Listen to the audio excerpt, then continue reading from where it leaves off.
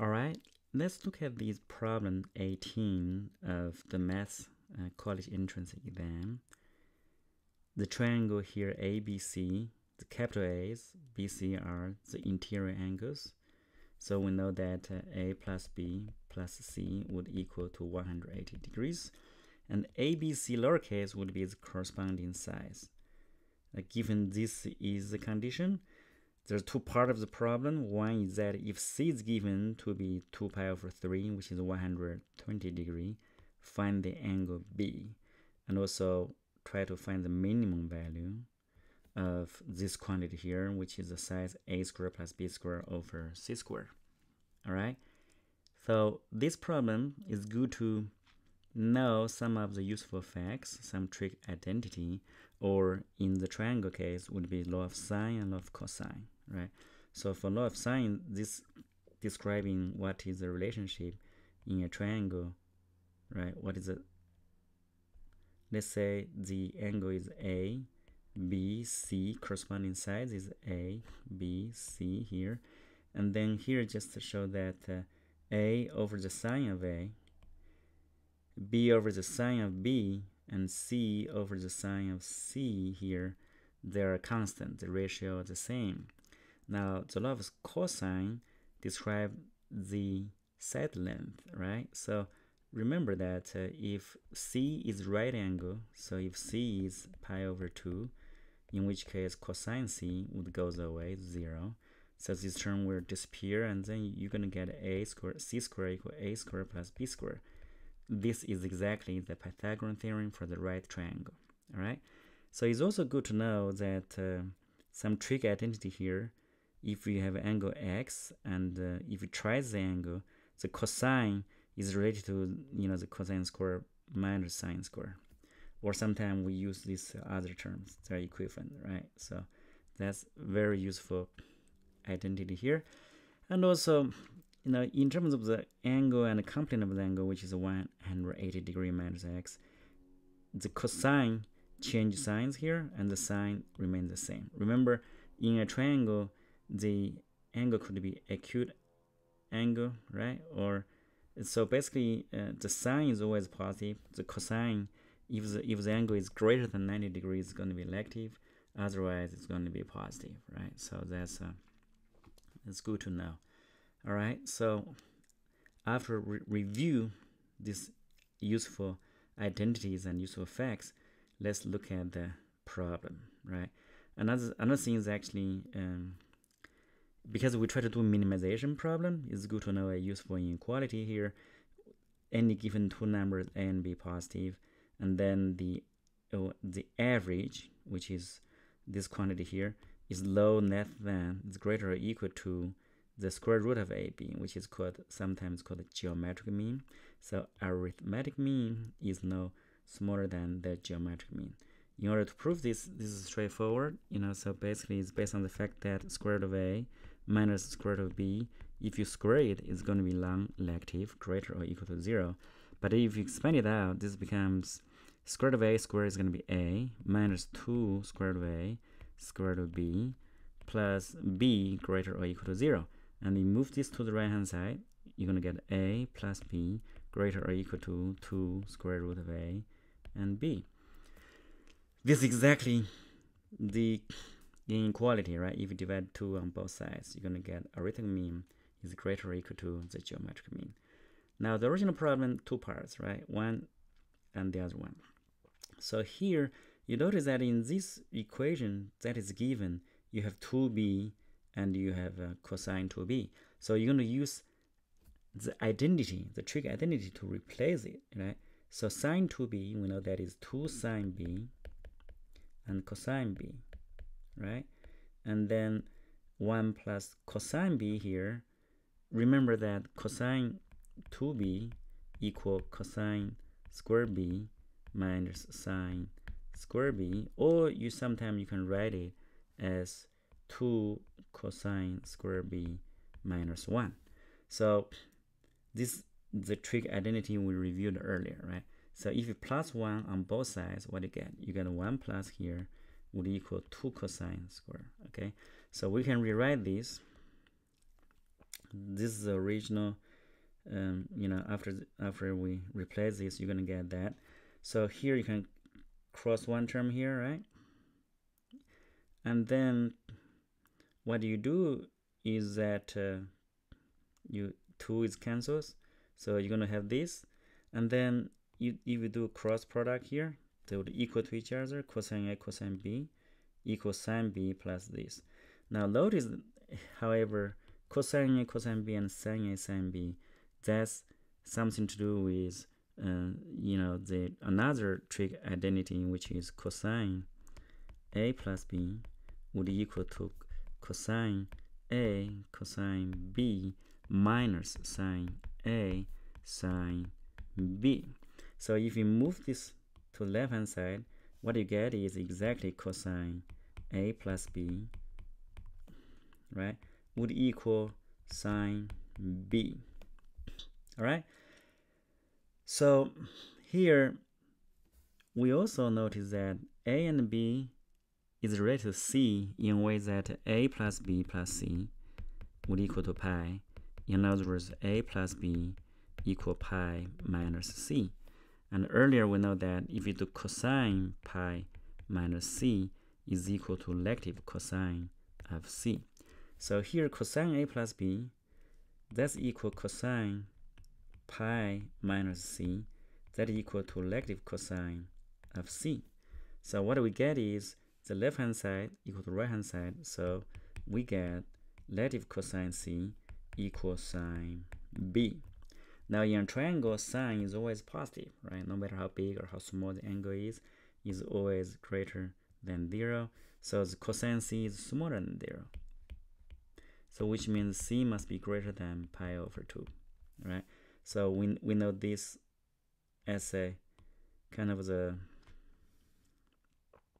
fact from the given condition. We know that. So when you think about it, right, cosine C equal sine B, like that. So this will give you another thing that we know, the relationship of the angle, right? So that would be B plus pi over 2. All right. So this is how this is related. Now this from here, right? We get this. Now of course, how about A? We know that A is equal pi minus B plus C, right? So it would equal to pi minus B, right, plus C. C is equal to B plus pi over 2. So if you simplify this, this becomes pi over 2 minus 2b.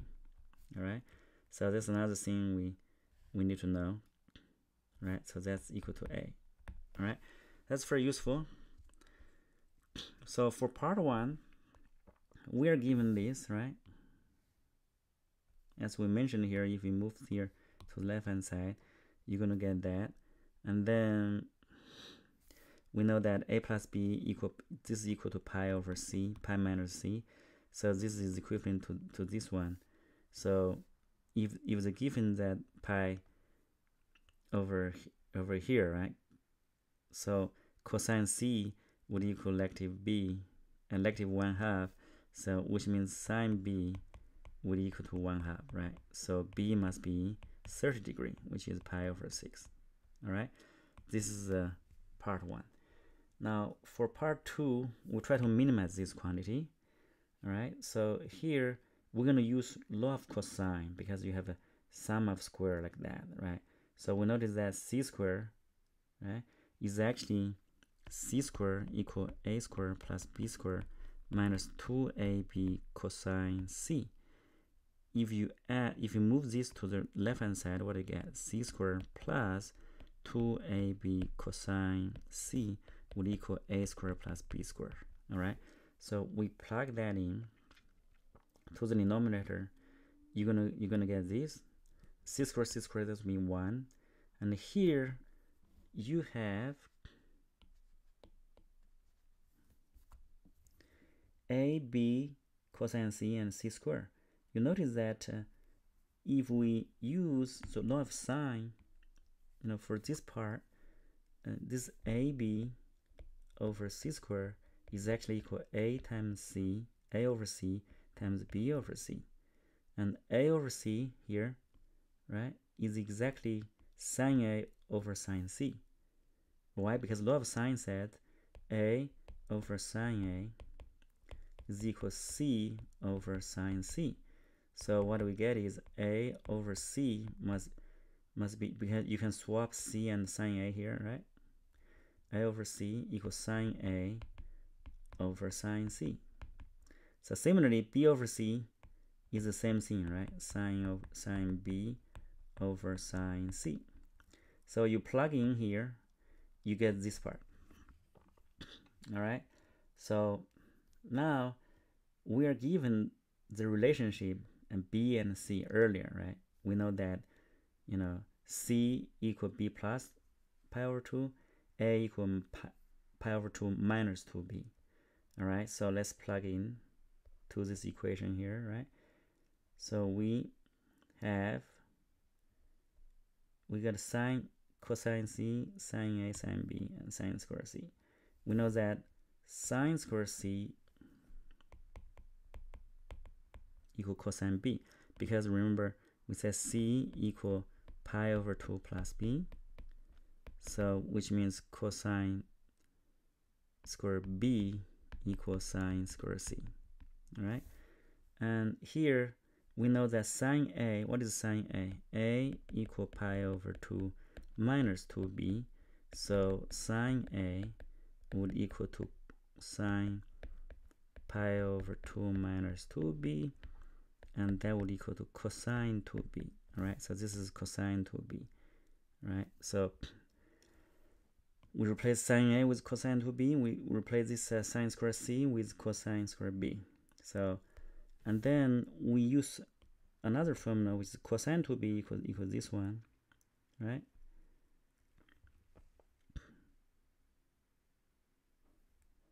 And this is sine B squared. This is sine B squared, sine B squared equal 1 minus cosine B squared. So notice that we have an expression here in terms of cosine squared B. So let's use, for the simpler notation, let's use a variable t to denote that, right? So what we get is this t equal cosine square B, right? So if you do some simplification, you're gonna get that one. All right. Now we know that this value is between 0 and 1, right? Cosine square B, and then we try to minimize these.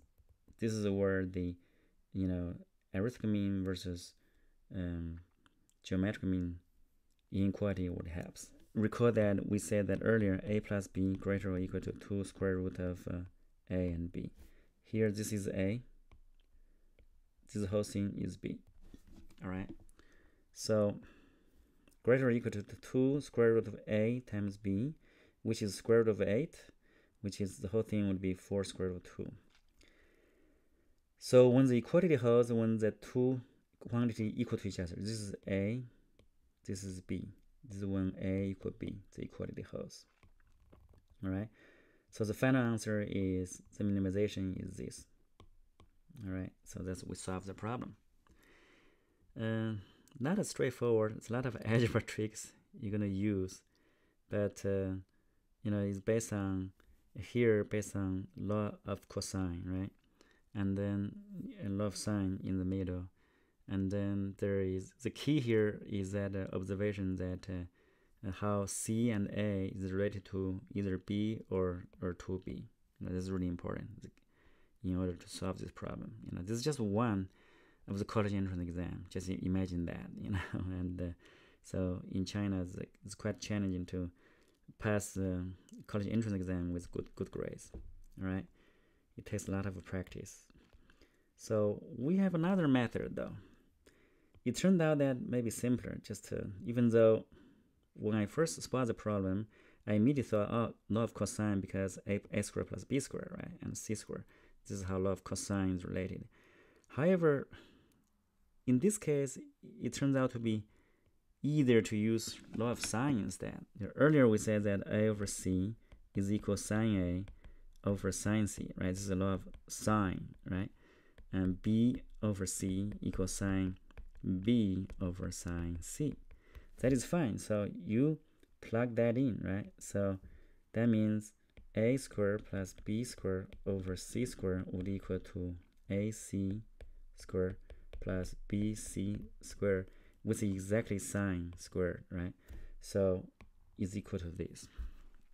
Now, earlier we know that A and B and C are related to, to B by the following facts, right? Minus 2B. So let's just plug them in. So what you get is, right? So sine squared B is equal to 1 minus cosine B, right? And sine squared A, this square here, is equal to cosine 2B and then square, right? So cosine 2B squared. But cosine 2B is equal to cosine squared B minus 1, right? And then you square it. So is equal to cosine B squared minus 1 and then square it. Again, you use a variable t means cosine squared b. If you plug in, what you get? You get t 2t minus 1 squared, right, plus 1 minus t, right? So what you get is, here would be 4t squared minus 4t plus 1, and then plus 1 will be plus 2, minus t would be minus 5t, right? Minus 5t over t. So that is exactly equal to, 4t, right, minus 5 plus t over 2. Again, this A and B, this is A, this is B, is greater or equal to, yeah, so it's greater or equal to 2 square root of A, 4t, times B, which is 2 over t minus 5, and that cancels. This is 4 square root of 2 minus 5. We got the same conclusion as earlier, but the steps might be easier, right? Use a law of sine. Anyway, we solved the part 2 using 2 different methods, but fundamentally they are the same, right? They're based on the very kind of a relationship between ABC angles. All right, so hope you enjoy the process and try to review the steps and then make sure you can derive each steps here. All right, thank you.